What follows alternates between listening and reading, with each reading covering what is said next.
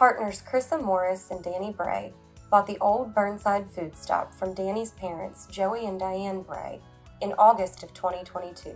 Since taking over, they have continued to build on the legacy. With a relaxed and comfortable atmosphere, Danny and Krissa have built on the offerings at the newly named Captain's Cantina.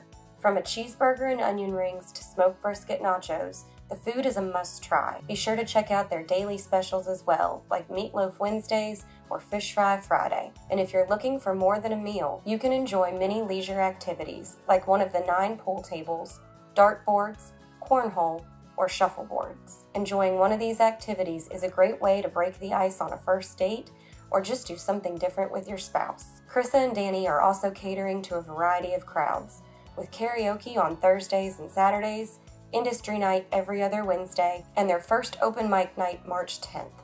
There is something for everyone at Captain's.